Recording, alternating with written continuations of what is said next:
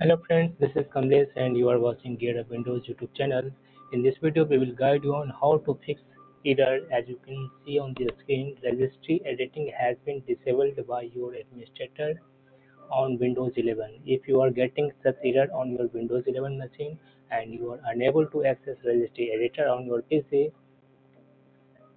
due to virus attack or something else issues, then will, this video will be helpful to you. For this, I will use two methods. First one is command prompt and another one is group policy editor. If you are using Windows 11 Home Edition and group policy is not a part of your Windows operating system, then I will leave one link on this video description so you can enable group policy on your PC and access registry editor again on your PC. So let me start with first one method, that is one through command prompt. So click on this one start button and here type cmd and right click on this one command prompt, select run as administrator, click yes if prompted, and you need to copy and paste this one line from this video description, and after that press enter on the keyboard. And if you again see this one error, registry editing has been disabled by your administrator, then you need to move to next one method, that is through local group policy editor. So you need to press Windows plus R key on the keyboard. This will open run dialog box. Here type gpedit.msc and press enter or OK key on the keyboard.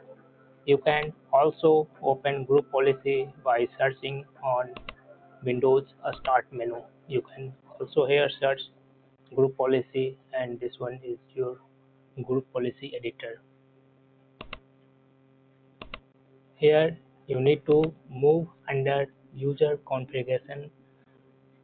Under here click on this one administrative templates to expand it, then select system. On the right you will see a lot of settings you need to find out. Prevent access to registry tools.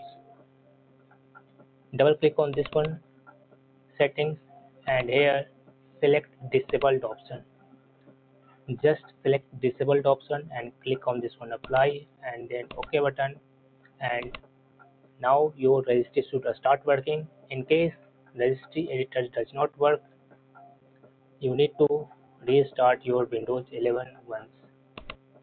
As you can see on my screen, after changing in group policy, I can access my registry editor again on my Windows 11 PC. Thank you for watching this video. If you are new to my channel, kindly subscribe, and if you have already subscribed to our channel and like this video, if you find this is helpful, then press thumbs up button. Thank you. See you in the next video.